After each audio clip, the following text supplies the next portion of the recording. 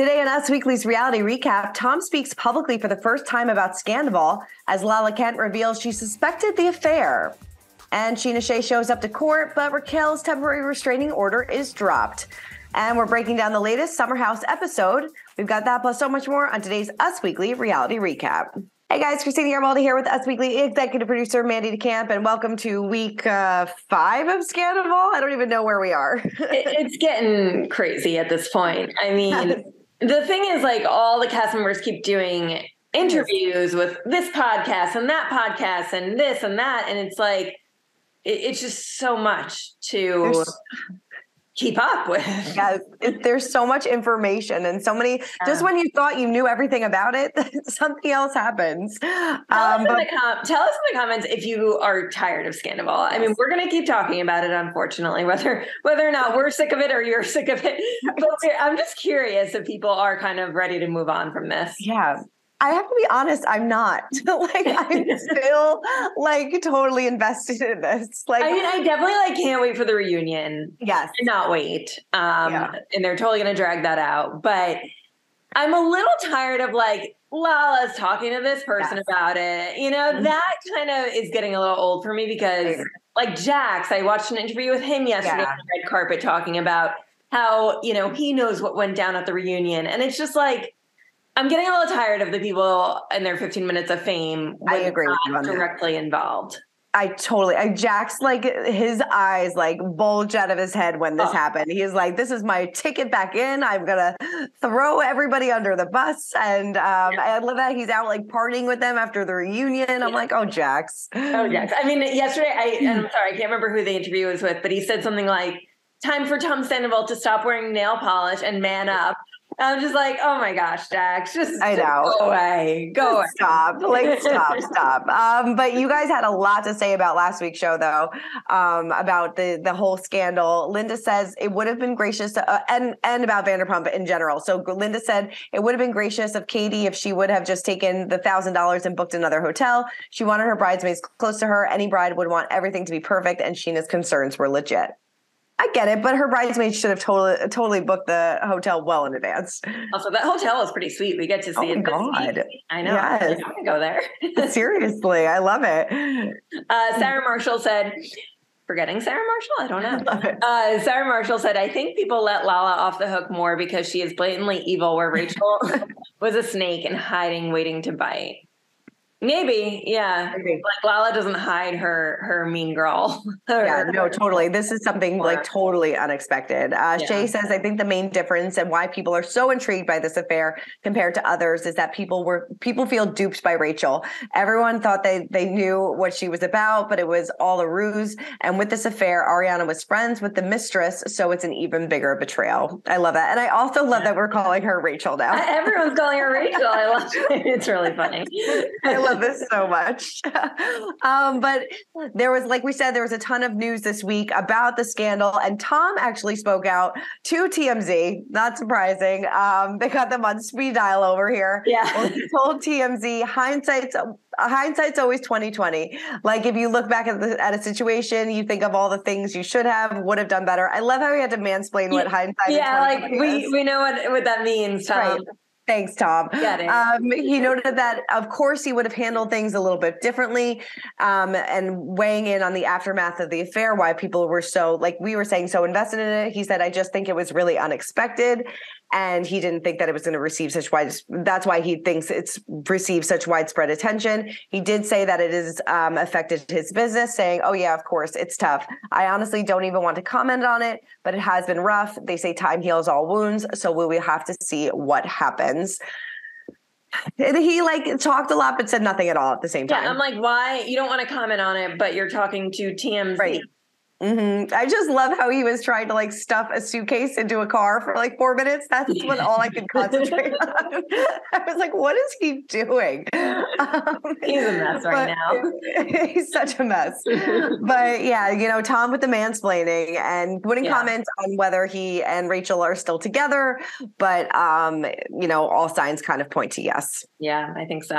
All right. Well, speaking of Lala Kent, yet again, she revealed some of her Vanderpump Rules co-stars caught Tom and Raquel under the sheets before Sandoval came to light. She told Jeff Lewis, which that is one of my favorite podcasts. So if you're going to do a podcast, do Jeff Lewis for sure. She said, I was seeing things that just didn't add up. And then I learned after the affair was confirmed, a lot of the things everyone else saw, and they didn't think it was red flags, like opening the door and seeing Raquel and Sandoval under covers together. And they're like, oh, this is weird, but they're just best friends. I'm like, what? Okay. Like what? Like that is like the biggest red flag ever. Like you're like, were they close? Were they? Right. You didn't think that was a red flag? Who saw this and who didn't think this was a red flag? Like Schwartz, I don't know. Probably. Yeah. So she claimed the incident between Sandoval and Leviss happened off camera while some of the cast was attending a party. Prior to their split, rumors swirled that Tom and Ariana were in an open relationship, with which Ariana shut down on numerous occasions. Lewis, for his part, asked Kent whether or not she thought that Sandoval misled Leviss into thinking he was in an open relationship. While she thought the excuse was a cop-out, Lala theorized that there was manipulation on Sandoval's part. She claimed, I believe that he most definitely did, like I would put my life on it. That's interesting. I mean, is she almost not defending Raquel, but kind of saying, did he mislead her and thinking that? Yeah. Well, even Jack said on, his press run about this, that he felt like Tom manipulated Raquel. I don't think that Raquel thought that they were in an open relationship. She was best friends with these people. She knew the inner workings of their relationship. I don't think that he was like, yeah, we're in an open relationship. We can hook up with whomever we want. Like she's friends with Ariana too. So she knows, unless they're hiding something from all of us and they really were in an open relationship, which I don't really believe. I don't know. Yeah. I don't think they were. We talked to them on numerous occasions. They said they weren't.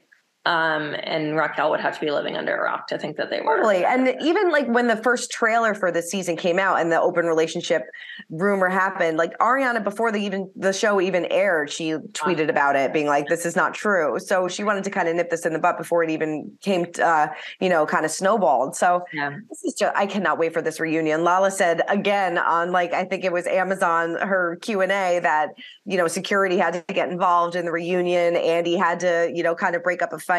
Who do you think this fight was between? I don't know. I can't remember if we talked about it last week. So Jax, because I watch all these stupid things, Jax said it's between the two guys, which I'm assuming that means James and Tom Sandoval. Right. That's what I'm thinking. Specify which two guys. I mean, could it be Tom and Tom? Like, could this friendship be over? Someone said it was unexpected. Now I don't remember who. Yeah. But so that would be unexpected. Yeah. It would be. I don't know. Let us know in the comments. James and Sandoval, but yeah, I think so too. I feel like tension would be brewing between the two of them. Obviously, tension. He doesn't like him anyway, so he hates him this season so hard. Yeah. Yes. All right. Well, we can finally put this temporary restraining order story to bed. Chyna Shea appeared in court to defend herself against Rachel's claims that she hit her after the scandal was revealed. Raquel said during the reunion that she wanted to drop their temporary restraining order. You couldn't really do that. Sheena's lawyer said that, you have to appear in court. You have to kind of see this through. But it seems like going forward, they will be able to film together. Good for us. All's well that ends well. I don't think they'll be friends again, but at least they can film together. Yeah. All right, let's break down this episode of Vanderpump. I thought it was interesting that James's dad was like, binge drinking is a rite of passage, talking to somebody that had like a problem with alcohol who's sober for a couple years. It just seemed a little strange to me. Yeah, I agree. That comment, I was like barely paying attention to that scene. And then I heard that comment and I was like, huh? Yeah, same. Made me do a double take. Kind of an odd conversation. James drinking got brought up a few times this episode, whether or not it's a good idea that he's drinking again. Lala clearly thinks it's not a good idea.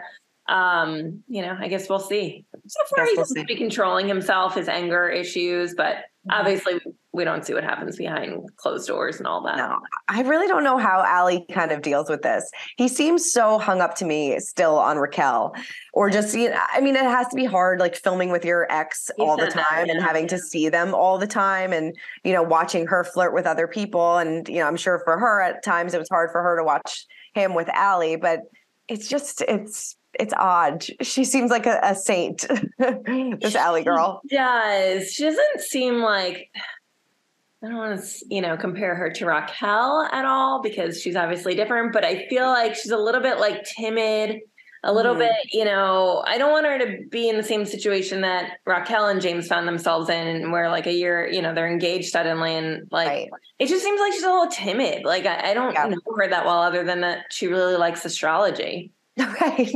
But it does seem like the girls are a little bit more welcoming to her. They, had just her because they hate Raquel so much. Yes. Lala's like, I will do anything to piss Raquel off. I hate her. But it was just so, they were at that lunch and, they were all talking about Raquel and Ariana's like, oh, she looks so hot at my party. And I'm like, oh my God, this is so uncomfortable. Like, really? I don't know if she was sleeping with your boyfriend at this party at this point. Like, it's so weird. Well, this is when things get weird because it's like in real life, you wouldn't see your ex-fiance every day. Right. But because you're on a reality show together, you're put in those situations. So that's when it becomes a little odd when it's like, should they all be in the same friend group still? And obviously next season, who the heck knows? But it's kind of like real life versus reality. It becomes little blurred lines and weird. Yeah. Throw this friendship group out the window. And that's what was kind of sad to me last night. Like when we saw like the surprise bridal shower, they all went back to Schwartz and Sandy's. They were having like fun, taking shots together. I'm like, this is not the Vanderpump we're going to get next season at all. Like it's going to be good. Like it's good. I would imagine, but it's not that same friendship group, which is why we fell in love with this show because it's, Tom Sandoval drop a bomb on it. Totally. I thought the same thing when they surprised Chyna for her birthday and all sang good. Well, I was like, oh, they smell it. They're all together. Right. They actually seem like friends. They have this inside joke. Yeah. I thought it was fun. And then I was like, that won't be like that anymore. Definitely not going to be like that anymore. I thought it was so sweet that that moment between Lala, Chyna, and Brock. And, they've come so far from last season when Lala really went in on him about his, his other kids and his, custody situation. And it seems like the three of them have become like best of friends. Three's company. Three's company. I mean, Chyna did, I think, end up moving, or Chyna or Lala ended up moving like right by one another. So they spend a ton of time together, but he does seem like a nice guy. He really does. He really does. And he does seem like a good husband and a good dad now. Obviously what happened in the past, we don't really know the full story still. He sounds like he made mistakes. I mean, he makes it sound like he made some bad mistakes. I still think it's a little odd to be that far away from your children. I personally could never do that. But he's a good dad now, I guess, too. Yeah. To Ocean. Not Ocean, sorry. Summer Ocean. Sorry, guys. When you name your kids Summer and Ocean, I'm going to confuse them. It's confusing at times. And like going back to James, like saying that he just wants to get engaged to kind of as a payback to Brock and Chyna, just wants to put some babies in Allie. It just seems like he kind of wants, at least at this moment, he wanted to like one up Raquel and like throw it in her face and kind of get back at Chyna and Brock. It just seems like he just wants that happy ending so badly. And, this could blow up in his face if he rushes it too much. Yeah, please don't rush it. Please don't rush it. He's definitely at the stage where he wants to take that next step. I think just with anyone, he wants that happy ending, like you said. Allie just seems so young to me. Yeah. She says she does. She seems really young, like kind of in way over her head. But this, like, this guy is a little too intense for me. And you see that at the dinner when they're finally, at Chyna and Brock's wedding, and James and Ariana get into this intense fight. And she's like, I just got to bow out of this. I'm just going to leave. And which is probably how I would handle it, too, because even Raquel said, I'm kind of glad that's not me anymore because I don't want to have to deal with James's antics, and I don't blame her. Yeah, me neither. Overall, what do you think of this episode? Was it a good episode? I feel like I just want to hurry up and get to the end at this point. Yeah, I'm excited for the wedding. Like we're almost there. I'm excited to see Chyna and Brock's wedding together. I want to see how the Schwartz and Raquel makeout plays out. I want to see that bed scene of Tom Sandoval that's in the Mercedes trailer. Yes, it's Ariana. I'm excited for the wedding. So is that next week or? I would imagine it's next week, unless they drag this one on for a while too. I really hope not. I hope not either. All right, well let's switch on over. Oh wait, my quote of the night goes to Lala when she was talking about Raquel, saying she looked like a baby prostitute. Harsh words, as always. Harsh words from Lala. Love it. All right, let's move on over because Summer House is still airing, even though it's kind of a blah season, which we've been talking about. But Lindsay and Amanda finally sit down, have this lunch that's been brewing for some time, and she gets upset. Like Lindsay gets upset, saying that she can only handle so much. I don't know. Whose side are you on this one? I mean, I don't think there was actually a tear shed. I think she got a little choked up. Yeah. It felt a little bit forced to me, to be honest. I don't know. I think the bottom line is they're just not friends anymore. And I don't think there's, like we've said, I don't think there's much coming back from this, especially now that Carl's left Loverboy. I just don't think they're friends anymore. Yeah. I think that they've all moved on to different phases in their life. It seems like Kyle and Carl are just trying so hard to make this friendship between the two of them work. Yeah. At least at this point in the summer, who knows where they're at now, but I don't know. I also just feel bad for Carl. He's still pretty newly sober. I think he's over a year in maybe, but that's still pretty new when you've been drinking your whole adult life and probably before that. He's going to wineries. They're going to clubs. It's just this is not a good situation for him and his sobriety. And now Lindsay, we see her drinking this episode pretty heavily or wanting to drink pretty heavily and let loose. I think I've said it before, but I just feel like they shouldn't have been on the show this season. No, it's I probably understand why they went. Obviously, they probably got a nice check for it, and that's why they showed up. But yeah, like you said, this is not an environment that's supporting somebody that's on their sobriety journey, and it kind of brings up the conversation should Lindsay be curbing her drinking for Carl? Should she be able to live her? I don't know. I am not in that situation, so I wouldn't know how to handle it either. But it does seem like she's changed a little bit for him, but maybe she kind of had to in a way. Yeah. I to skip ahead to the dinner at the end where Danielle and Lindsay kind of get into a little bit of a fight at dinner because Danielle says that she's offended that Lindsay doesn't want to go to Montauk, or she sees no reason to go to Montauk if Carl is not going with her.